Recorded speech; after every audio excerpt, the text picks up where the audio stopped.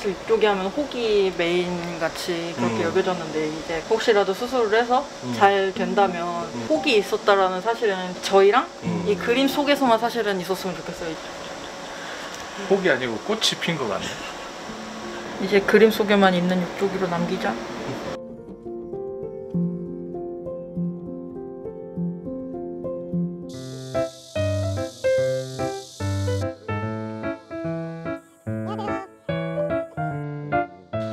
저희 농장에 네. 고양이가 많이 살고 있고요. 네. 또 특별한 고양이가 하나 있어서 네. 제보하게 됐습니다. 아, 그래요?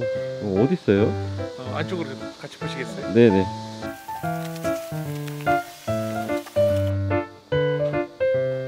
이쪽에 보시면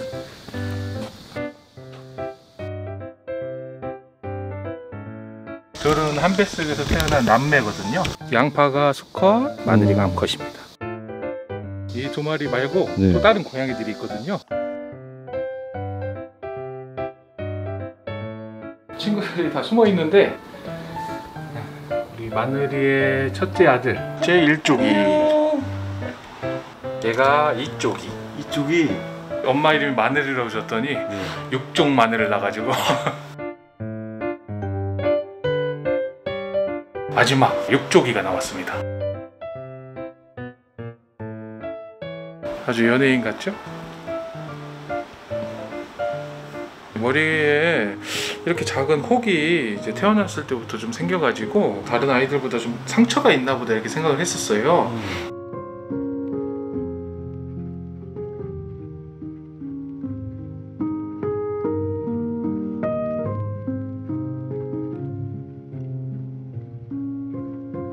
그러니까 엄마가 다른 아이들하고 좀 차별화가 된다고 생각했는지 얘는 따로 별도로 공간을 마련해서 놓고 젖을 따로 먹이더라고요.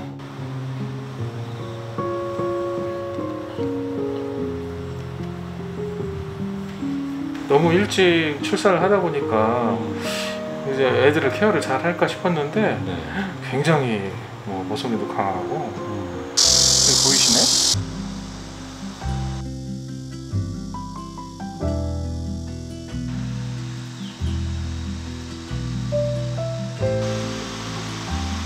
육조기가 나름 약한 걸 아는지 네. 잘 챙겨주나 봐요.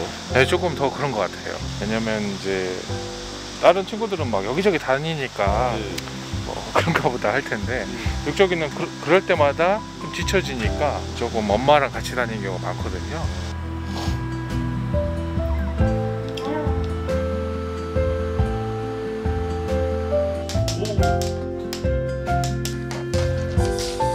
엄청 활발한데? 네, 엄청 활발하고.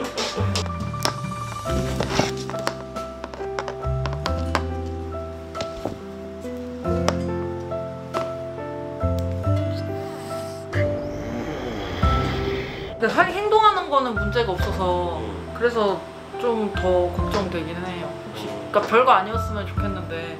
밥 먹자, 얘들아. 아, 육정아, 밥 먹자. 네, 쉬워요. 차라리 혹이 단단해서 애들을 밀어내면 되는데 그걸 못하고 자기가 항상 밀리고. 여기 좀 먹자.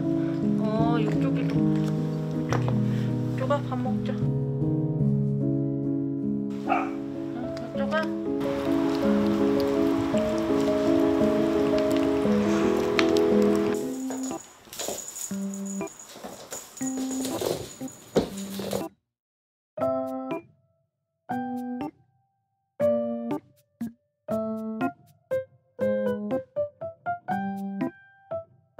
이게 고정돼서 딱 달려붙어 있는 게 아니고 진짜 풍선 달려 있는 것처럼 이렇게 흔들리다 보니까 더 그런 것도 있는 것 같아요. 사람도 모자 쓰거나 좀 이렇게 튀어나온 거 가끔 쓰면은 시야에 가릴 때가 있잖아요, 앞이.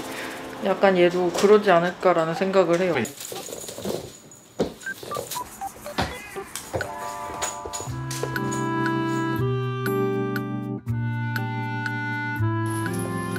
이제 안 해, 이제 안 해. 시끄러운 거 끝났어. 괜찮아요. 다른 고양이들 같이. 좋은데 거의 바닥에서만 생활하고 점점 커지니까 잘 보면은 눈을 좀 짝짝이 같이 뜰 때가 있고 약간 점점 눌러요, 눈을.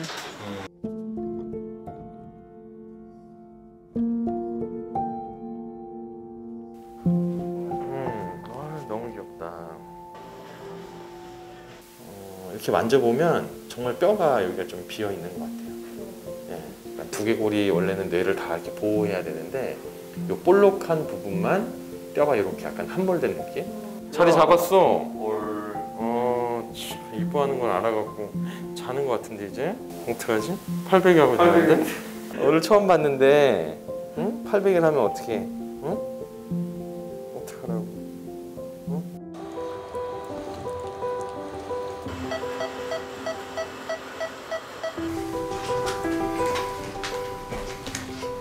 근데 증상이 하나도 없어요. 위만 못 보고 생활은 다 하는데. 왜요? 저희가 추정하는데 공뇌증이라고 원래는 뇌가 이제 형성이 잘 돼야 되는데 형성이 안 된 뇌들이 좀 있어요. 그래서 그 안에는 빈 공간은 물이 차기 시작하고 그 물이 계속 차니까 이제 압박이 일어나면서 저렇게 머리 바깥으로도 물이 나오는 것 같거든요. 보면은 이제 대뇌가 있고 소뇌, 그다음에 뭐 간뇌라든지 중뇌 이렇게 연결되는 게 일반적인 구조인데 뇌가 물이 차면서 뇌가 압박이 일어나면서 이 동그란 소뇌가 굉장히 찌그러져 있는 형태예요.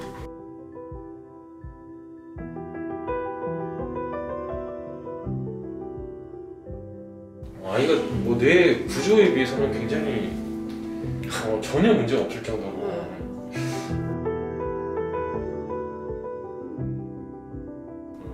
두개골이 닫혀 있었으면 되게 심하게 뇌 압이라고 하잖아요.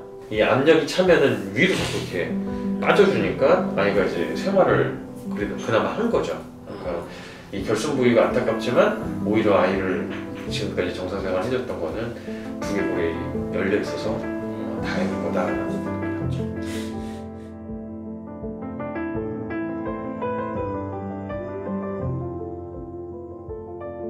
이제 문제는 이제 3개월 됐고 성대가 계속 할 텐데 균형을 뭐 잘 못 잡는다거나 아니면은 뭐 발작이 일어난다거나 뭐 이런 것들이 올 수 있어요. 그래서 저희도 좀 논의하고 회의 좀 하고 뭐가 아이한테 더 좋은지 고민하고 보호자분도 좀 생각을 좀 해보고 이렇게 해야 될 것 같아요.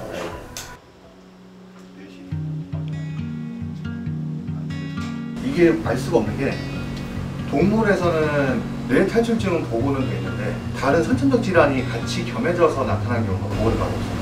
다만 이제 사람 속에서 나온 자료를 가지고 비교해 본다면은 수술했을 때가 수술 안 했을 때보다 조금 더 위험했습니다. 뭔가 이렇게 결정을 힘들게 하는 경우가 없는데 워낙 굉장히 특이한 케이스다 보니까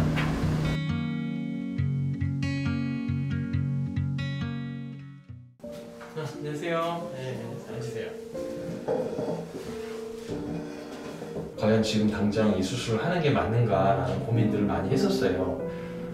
수술을 선제적으로 해서 예방할 수 있는 여지를 만드는 건 굉장히 큰 장점이지만 단점으로는 어쨌든 뇌수술이기 때문에 부작용이나 이런 것들을 좀 감안해야 되는 거예요. 그래서 그런 것들을 감수하면서 당장 이 수술을 해야 되는가라는 고민 끝에 현재 아이가 어쨌든 뇌압을 줄여주고 있는 부위가 있기 때문에 당장 수술하는 것보다는 아이의 상태를 관찰하면서 문제가 됐을 때 그때 수술을 하는 게 낫지 않겠냐라는 결론을 좀 얻었어요.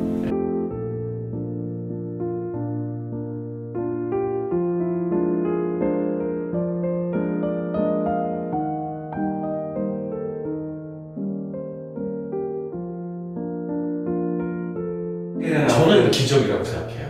네, 만약에 저 결손 부위가 없었다. 그래도 아이가 안 좋았을 거고 아니면 사망에 이르렀을 가능성이 높다.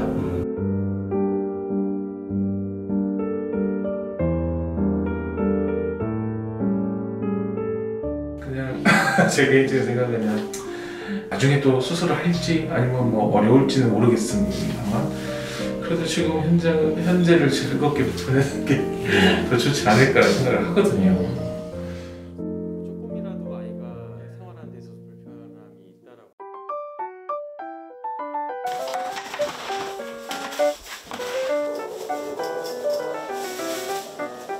위험한 것을 좀 빼주면 좋다고 해서 좀 위험에 노출될 만한 것들을 좀 정리를 하려고 하거든요.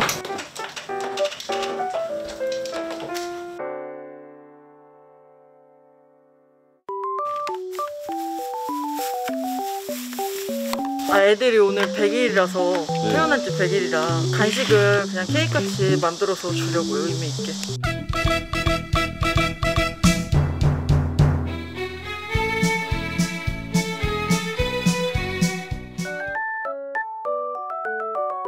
어떤 지금 병인지 그리고 어떤 상황인지를 알게 되었는데 그래도 저희는 또 뭐 그전이나 지금이나 똑같은 욕족이거든요. 최대한 오래 행복하게 살 수 있도록 이런 환경들을 조성해주는 게 저희의 목이라고 생각하고 있습니다. 혹시라도 안 좋다면 저희가 금방 알아차릴 수 있게 저희 주변에서 그냥 바로 데리고 갈 수 있게 그렇게 신호를 줬으면 좋겠어요.